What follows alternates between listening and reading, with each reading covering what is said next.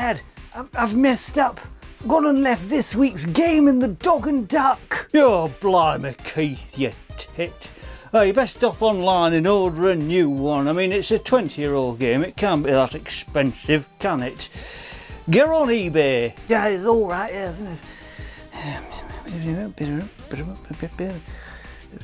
Oh, I see.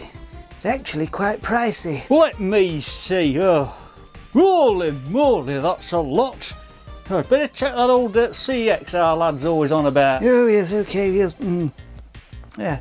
Oh, no, look, it's still quite pricey there as well. Oh, but I can get it on the Nintendo Switch for peanuts. Oh, well, there you go then. Crisis averted. Next round is very much on you, lad.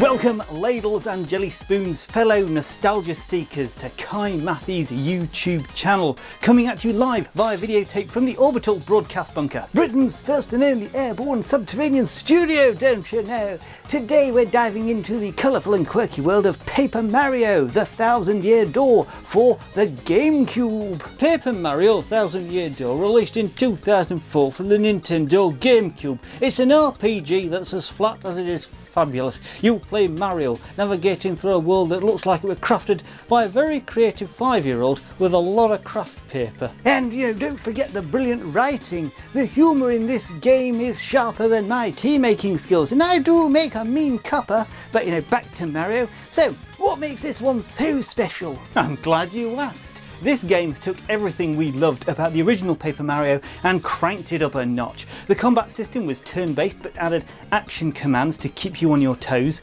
Plus the story is rich with colourful characters and witty dialogue. Hey, speaking of dialogue, the interactions in this game are pure gold. I remember laughing out loud at some of the scenes, or LOLing as the kids say. So it's not just about jumping on Goombas and saving princesses then?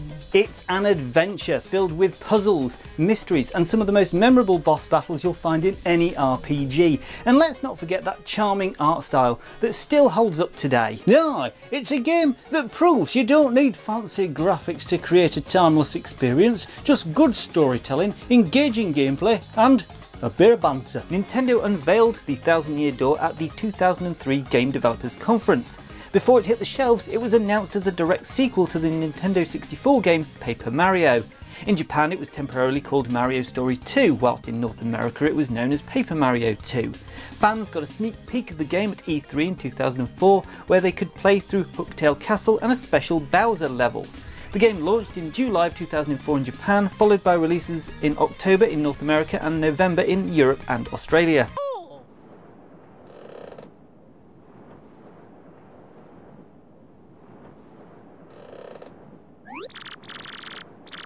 There's a fun nugget for you trivia lovers out there. When you first stroll into Petalburg in Paper Mario the Thousand-Year Door, keep an eye out for a small toad who's quite the video game enthusiast. This little guy's dialogue will change as you progress through game, and it's a lovely little nod to the other titles by Intelligent Systems. When you first meet him, he's buzzing about Fire Emblem for the Game Boy Advanced. Then around the time you make it to Hooktail's Castle, he's switched gears and starts talking about Paper Mario for the Nintendo 64. Finally, after you've defeated Hooktail and returned to town, he'll be all excited about playing Paper Mario the Thousand-Year Door. God, now that's what I call meta.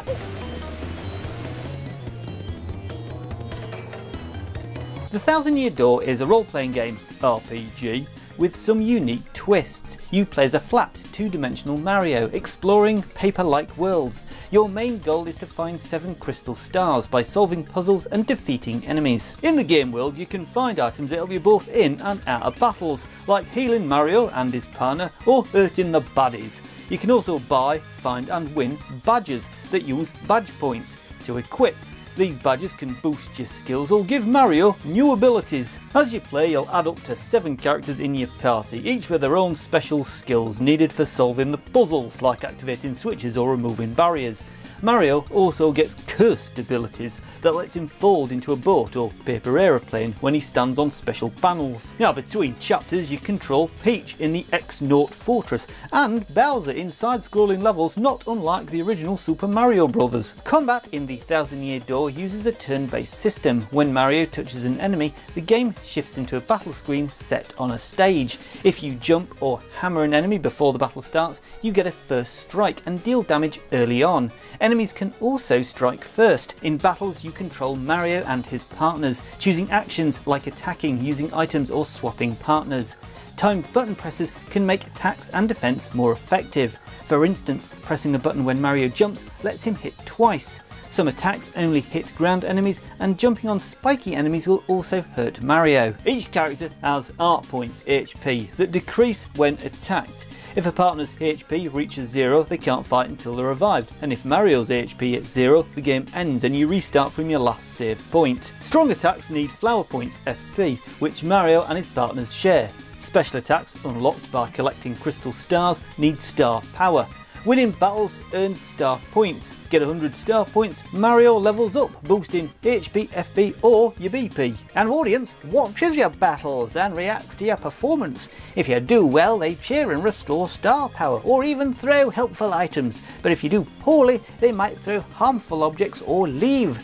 The audience starts small but can grow up to 200 as you level up, don't you know? Now here's another reference for you. In the scene where Peach takes a data disk from Grudo's room and puts it into his computer, the image shown on computer screen is the startup theme from the Famicom Disk System add-on for the Famicom, aka the Nintendo Entertainment System. Now it was released only in Japan, and the disk system uses a floppy disk system instead of cartridges. And it helped pioneer the concept of saving game progress. I mean, some of Nintendo's most famous games, such as Metroid and The Legend of Zelda, were first released on this add-on.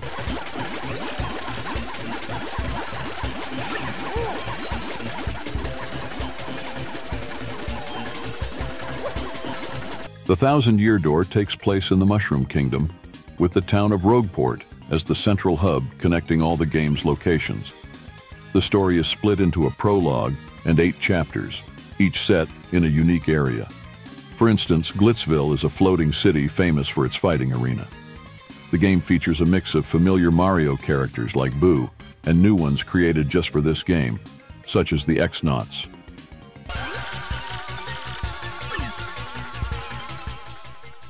Whilst in the X-Naut base and game, you propel yourself upwards into an air conditioning vent. Now normally you'd go all the way to the left, but instead if you go all the way to the right and you hit another wall and another vent, if you turn yourself paper thin and fall into the chamber below, you'll be in this changing room where you open up the curtains and you and your allies will be transformed into 8-bit sprites, just like the other Mario RPGs. When Mario approaches the arena in Glitzville for the battle with Hawk, no madam, not that. One of the crowd members calls him Jumpman. Now this is the name that Mario went by in the original Donkey Kong, don't you know?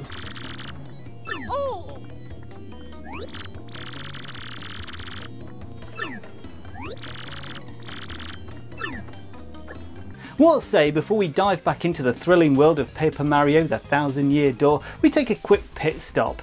If you're enjoying this month's retrospective review, why not give us a like? It's easier than beating Hooktail without that special badge, I promise. And if you're not already subscribed, well, what are you waiting for? I mean, Keith might not know a GameCube from a teapot, but even he's subscribed. Am I?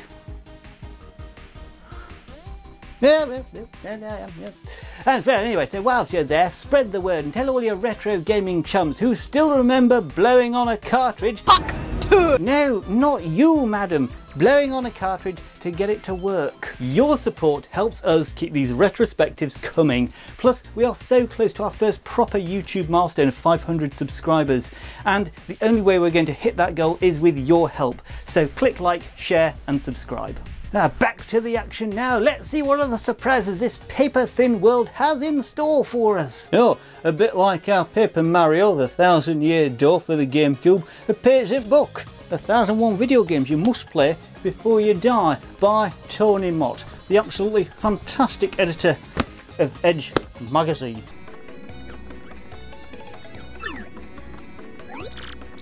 Now, for those of you watching who haven't played Paper Mario The Thousand Year Door, the game doesn't actually have any voiceover, so to speak. The only real voice acting, if you can call it that, would be Charles Martinet's occasional whoops and grunts as Mario. But what we can talk about is the soundtrack.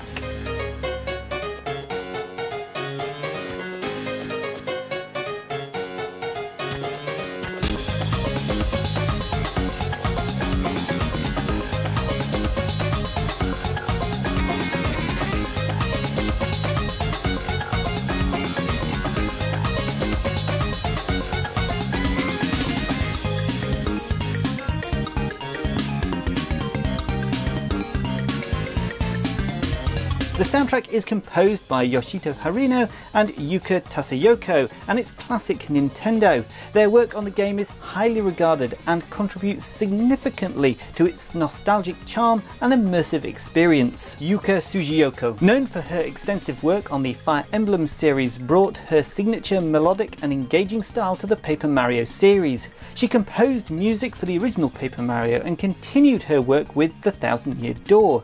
Her compositions are known for their memorable and emotive qualities, which help define the atmosphere of the game. Yoshito Harano, who contributed with Yuka Sugiyoko on this project, contributed to creating a diverse and dynamic soundtrack. Together they crafted a score that perfectly complements the game's whimsical and adventurous spirit. Their combined efforts resulted in a soundtrack that enhances the storytelling and gameplay, making each chapter feel unique and vibrant. The soundtrack features a range of styles, from upbeat and playful tunes to more dramatic and intense pieces, reflecting the various themes and settings within the game.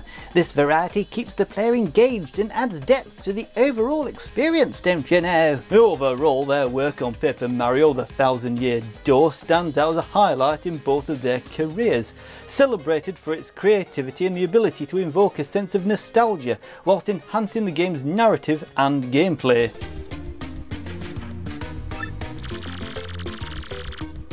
Paper Mario The Thousand Year Door was highly praised, scoring 87 out of 100 on both Metacritic and game rankings.